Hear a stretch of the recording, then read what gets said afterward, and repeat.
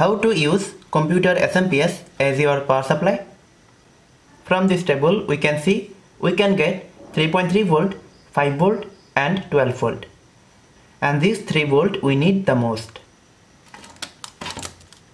To make it useful, you have to take the green wire and you need to connect this to black wire so that we can turn on this SMPS.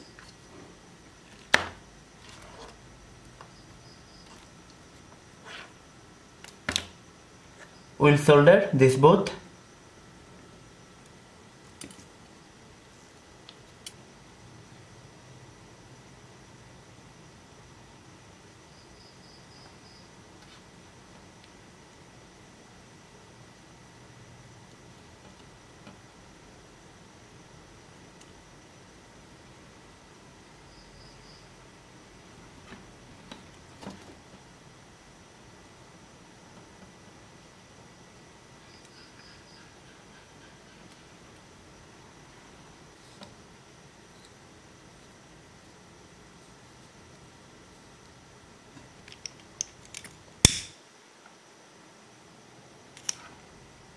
This green and black is connected together.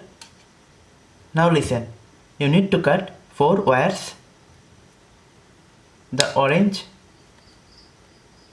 black, red and yellow. Now these 4 will be your power supply. Now I am connecting these 4 to the breadboard and I will show you.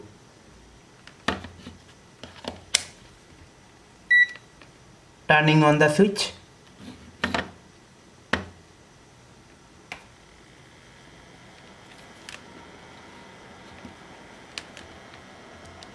Here is ground and orange, and you can see we are getting 3.2 to 5. With red 5.2 volt and with yellow we are getting 12 volt. So this is how you can use the computer SMPS as your power supply. Thank you.